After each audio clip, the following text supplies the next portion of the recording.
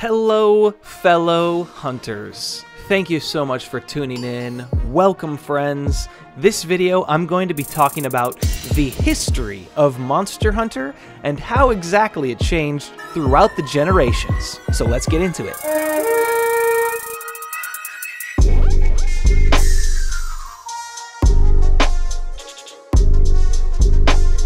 The first game, obviously, we're going to be talking about is the start of it all, the Monster Hunter game that was the origin, the PlayStation 2 game, self-titled Monster Hunter.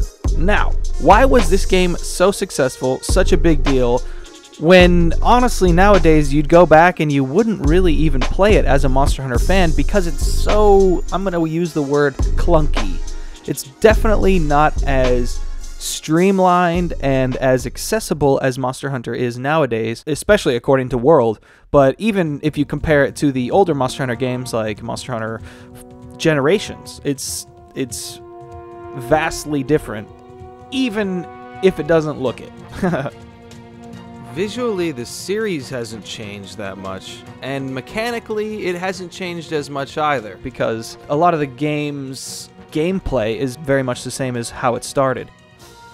Monster Hunter on the PlayStation 2, originally released in September of 2004. Now, what was so special about this game? Why did this game start it all? What was it about this game that actually made the franchise blow up and was so successful? Well, at the time, Capcom was really trying to make a game series that utilized the PlayStation 2's online capability. So they came up with about 3 games at the time that they really wanted to showcase the online features. One of those games was Monster Hunter.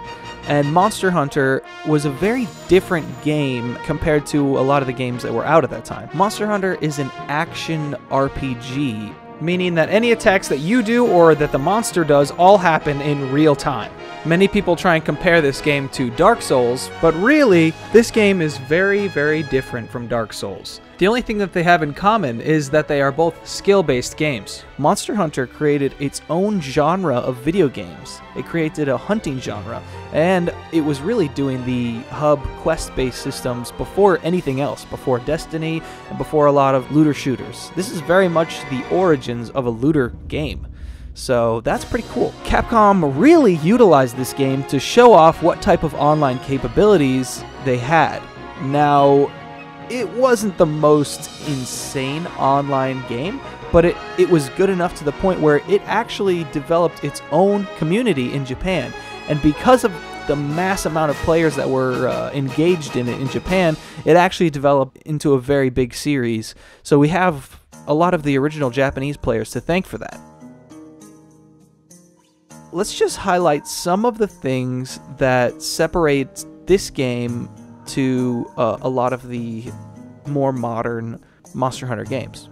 First and foremost, the Gathering Hub, or Hall, was actually not accessible unless you were online. So it wasn't accessible in single player. So if you go back now and play Monster Hunter for PS2, you are going to be severely disappointed if you're looking for online play. It has been discontinued, and you won't even have access to the Gathering Hall, which is a little disappointing because that's the only way that you can play quests such as Fatalis and Kirin, and the other one was Leo Shenlong. If you bought Monster Hunter for PlayStation 2 today, you'd only really be able to play the single-player games.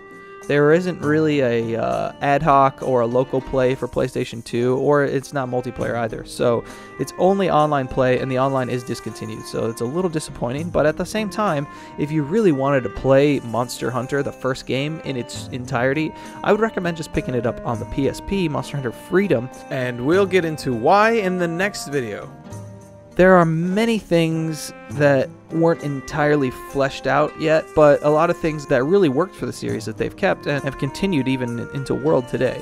So combining items was really a big deal back then, and you didn't even have a combined list. You would just have to guess, or you would just have to know what you were combining. And it was a really big deal because Monster Hunter is the type of game where it encourages you to bring the right items for each quest. But in case you didn't bring the right items, they pretty much have every item accessible in the overworld, in the map that you're going to be exploring and questing in. So theoretically, you could actually forget all your items and just gather enough herbs and blue mushrooms and combine them and honey, and then you can make your own mega potions for the quest that you're on. Or let's say you run out of items, then you can go and gather some and continue the hunt. So in that aspect, it's a very unique game, and I don't think any other game has that sort of gameplay where you're stuck with the items that you bring out on the quest, and that's that. It's very different in terms of world, because nowadays you can just go back to the camp, restock your items, easy peasy. Back in the first Monster Hunter, honestly, back in all the other Monster Hunters, the items that you bring, that's all you get. And that's pretty scary, because that means you have to use your potions really wisely. But again, if you're a smart hunter, you can go out and gather those things in the wild. You don't always have to bring them with you, though it's much easier that way. Another difference, very slight difference, is when your weapon is at the highest sharpness possible, which was green at the time, it will actually glow yellow. So kind of like a gold glow on the weapon. That means that your sharpness is as high as possible, and they changed it later after they implemented higher levels of sharpness. The weapons also didn't tell you the amount of elemental or status damage that you'd be doing. It shows you the inflated raw damage of each weapon. However, it never really showed you the numbers as far as paralysis, as far as poison, any other statuses or elemental things, you know. They don't really show you a number or how much elemental damage you're doing. Also, in the very first game, you can't even upgrade your armor. So we all know the grind to get armor is just insane, especially if you're trying to get one full set, which honestly in the base game is much more advised to get a whole set, because then you don't really have to try and mix and match pieces and trying to make a custom armor or a mix set. You automatically just get the skills that it comes with, and that's that. You had a limited inventory space in the first game. You only had 1 page of equipment and about 2 pages of items. So very limited as far as what you can build, as what you can have on hand. The HR cap was 20. So the original game did not have G rank missions. It was only up to high rank, and the high rank cap was level 20. Also, a very strange aspect in the original PlayStation 2 game is that you would use the right stick, the right analog stick, to attack. So you'd press up on the right analog stick for triangle, essentially, and you could press sideways for circle, essentially. Very odd way of playing the game, because you'd still have to use a claw grip if you'd like to control the camera at the same time as playing. So it's a very strange sort of controls, but the people in Japan seem to enjoy it. Circle is the dodge button instead of X. R2 is actually the run button. L1 is the camera snap still, and L2 is to cycle items. So they definitely had a few different changes as far as button mapping. There were really no weapon previews when you would go to a blacksmith and try and create a new weapon. You couldn't really see how the weapon looked until after you had already made it. Also, there were some weapon features that were not really fleshed out yet to this point. So if you took a greatsword in the very first Monster Hunter nowadays, you wouldn't actually be able to do a charged attack. The charge-up attacks didn't come till later in the series, and actually with the hammer did not KO monsters until later in the series as well, which is very strange. So you could pick up the hammer in the first game and try and get a stun, and you just wouldn't get it the whole battle. That's just because stuns weren't around yet. It's funny because in the original game you still had to bring your own pickaxes, and they actually didn't get rid of that until Monster Hunter World. Be mindful that if you were to go back and play this game, you will need to bring your own pickaxes, and that does take inventory space.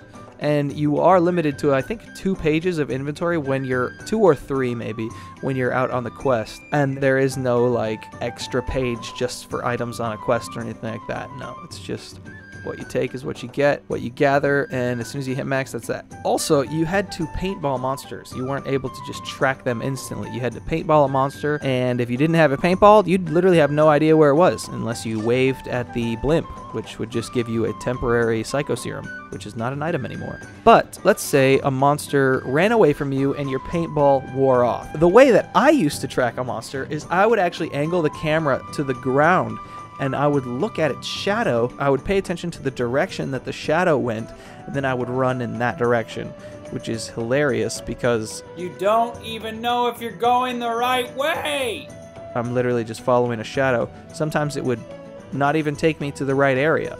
Sometimes these monsters like do a half circle into a different area, so you think they're going into one area and they actually end up in another, and then the fight just goes way too long because you cannot find them again, and then you fail and it sucks. Insects are so much better. It's so nice that we actually have footprints and that you don't have to paint a monster. It's just like, wow, it's quality of life has changed and improved so much.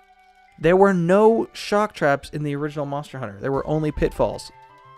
If you catch a monster in a kill quest and you trank it, you will fail the quest, oddly enough. So you weren't actually allowed to capture a monster if it's not a capture quest. You could still use the pitfall for damage, but if you capture it with tranks in a kill quest, you will fail. There are no gestures in the first game. They added gestures later on. There was also no feline companion in the first game, so they added that one later on to enhance the single player aspect. Armor skills are still in the first game, however they are hidden, and making mix sets is much harder because they're hidden skills.